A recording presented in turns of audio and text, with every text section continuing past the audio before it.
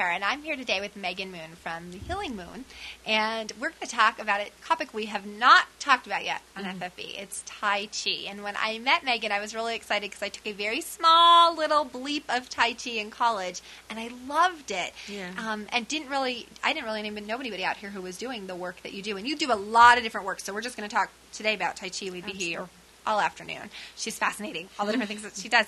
But I want to know about, if you don't know what Tai Chi is, just give us a basis of how this art form was created. Tai Chi was something that was practiced as a form of inner control and balance for centuries in China. And for the last 50 plus years, anyone who's ever won any kind of martial arts title was a Tai Chi master first.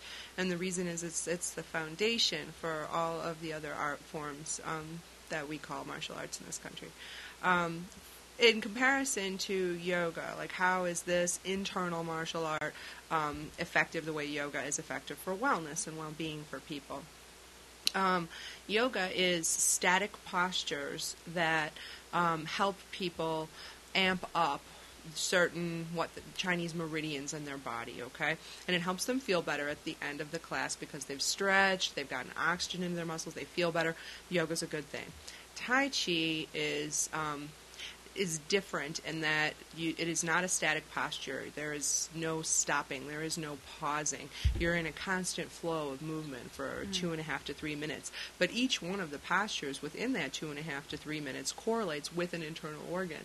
So what that's doing is activating your heart, activating your spleen, activating your liver, all of your processing organs, your kidneys. And so there's a greater level of detoxification that occurs naturally and internally in the body in order to help people feel better and have greater wellness after doing the Tai Chi form. You take the Tai Chi class for 30 hours, you learn the form, you go home, you can do it every day for 2.5 minutes. This, in today's lifestyle, I think is more beneficial than having to commit to a yoga class that is ongoing that you never go home and do on your own. You might go home and do 1 or 2 postures. You might stretch, but it's not that you're not going to get the same benefit unless you go to the class. Whereas with us, returning students are welcome to stop in for an hour-long class for a $5 love donation whenever they want on Mondays from 1 to 2. But for the most part, they go home and they take their form home, and they're no longer committed to a class. It becomes a drop-in whenever they want. And it's very affordable. $5 for an hour is extremely affordable. Yeah, that's great. And you do 10 weeks, 3 hours at a time, so it's not even multiple times during the week. You can just go, that's right. I've got this. And I love that idea. I think so many of us are looking for what can I do that I can incorporate into my lifestyle versus having to carve out extra time. Now, what about ages? If I've never done Tai Chi before, maybe I'm not a very in-shape person. I'm going, all right, I'm looking to get healthy. I want the benefits that you're talking about from a health standpoint. Is there an age limit where now I'm too old, I'm not flexible enough, No, there is no age limit. There is no such thing as too old. There is, certain things that you can have happen as you're older that would preclude you from the form. Injuries, things exactly, like that? Okay. Exactly. But most smaller level things it heals, and so it becomes a healing form and is very helpful to the majority of people that contact me. God, I've only told 1 or 2 people in years, no, I don't think this is the course for you, and it's because they have a brand new plastic hip or something. Do you see what I'm saying? That would be difficult. But anybody over the age of 14, all the way until however old you can get, and still move your little body, and it is good to go.